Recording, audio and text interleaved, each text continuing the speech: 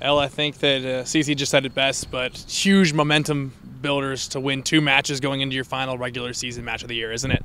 Yeah, I mean, it's huge coming off those couple of wins. Our confidence is high. I feel like we're really rolling, have a lot of energy.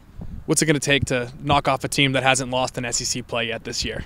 I think it's going to take a lot of focus. I think that we have the talent and the ability to beat anybody. We just have to come out flying, come out really strong, a lot of focus on the back line and put our chances away. And you guys know the magnitude of this game from a draw or a win puts you in a bye situation for the SEC tournament. How big would that be?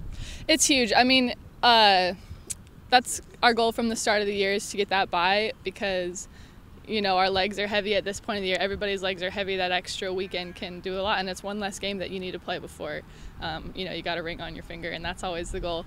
So I think that we know how important Thursday's game is, and we're going to come out ready. What has been the emphasis so far at practice as you guys go into this final regular season game? I think a big emphasis in practice has been what we do outside of practice, taking care of ourselves and getting ourselves physically ready with rest and treatment and everything like that. But just taking care of the little details, keeping ourselves compact and our defensive shape.